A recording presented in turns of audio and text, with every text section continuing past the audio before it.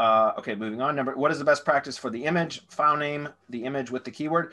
The best practice for the image, again, if you're doing maps, is to use or trying to rank locally or whatever, is to use the URL of an image that's already been published on your money site. So like if you've got a page, in this case, your General Contractors Fairfield CA page, whatever image you have on that page that's already been optimized, hopefully you've already optimized that image, the file name, the metadata, all of that stuff's been optimized, geotagged and everything, and it's been added to the page on your money site, then add the image through the URL. Because then what Press Advantage does is it publishes the press release using the source URL for the image source from your money site page. So now you've got your website, the photo that is a media file on your website, which has now been syndicated out to hundreds of press release, published on a bunch of different news and media sites. So it's pushing credit back to your money site image URL, if that makes sense. So that's what I do. And then likewise, if you don't want to, if you're not linking back to, you can also use an image from Google My Business, for example, from your Google My Business profile. You can embed an image from there using the image URL there. So just think about where it is that you're trying to push the power to. If it's all trying to push to the power to the money site landing page, so the location landing page, then use the image URL from that page. If it's that you're trying to push maps, grab an image from maps. Make sure it's been geotagged before you upload it, but then grab the URL from maps and use that as your embedded image URL.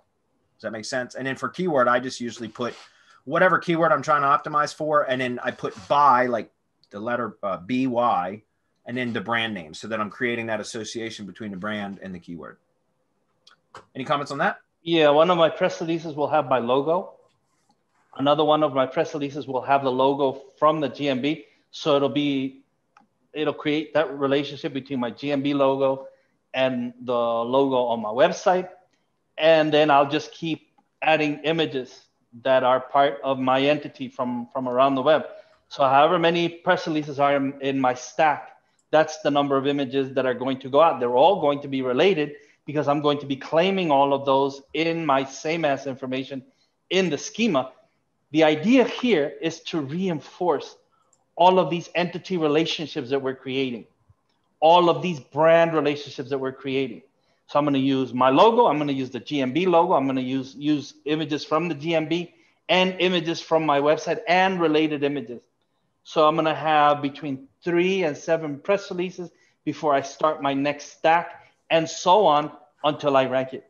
And then one of the ways that you can also do it is you can do like an image embed run to continue creating those relationships, to continue powering up your images, and you'll pop an image carousel so when someone does a brand search, you'll get that nice image carousel, you get a nice video carousel if you have videos. And then that adds, so the reason for this and why I like doing this is because people will often, when they look at you, if they're gonna hire your service, they'll do a brand search. What is this company about? And when they go in, I only want them to see my stuff. Yeah. So I want to pop all that up for them. When they come, and you'll see people doing the brand search. When they come, they do the brand search and they see everything that's related to you. Wherever they click, they're going to land on one of your properties. And if they click on it, hopefully they'll go to a CTA. So you're always trying to create a way for that person to convert. It's not just the idea of creating the relationship or whatever. There has to be like a purpose behind all of this, and the purpose behind it all is to try to convert as many people as possible, trying to get them to click, trying to follow that call to action. Yeah, and it's interesting, if you notice, if you do a lot of GMB stuff, you'll notice there's a lot of brand searches that come in GMB Insights. You'll see that a lot, and what I've kind of discovered is that, and I guess this has been known, but it's interesting to see it more and more recently. But I think a lot of people will, when they do like a generic search for, keyword search for a service or whatever, and they find the company that they're going to contact. Again, in my case, it's pretty much all tree service stuff now. So if they find a tree service contractor through a generic keyword search that they're going to call to request an estimate from, they oftentimes will go do a brand search before making the call.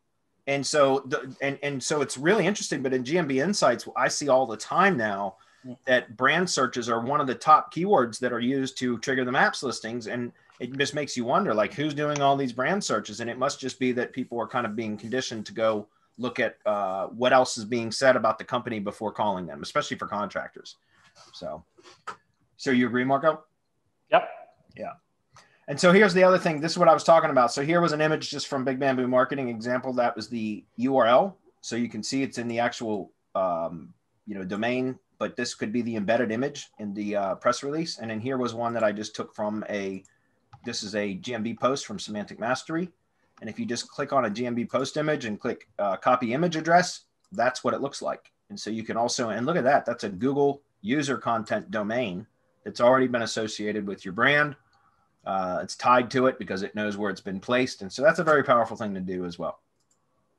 So those were really good questions, by the way.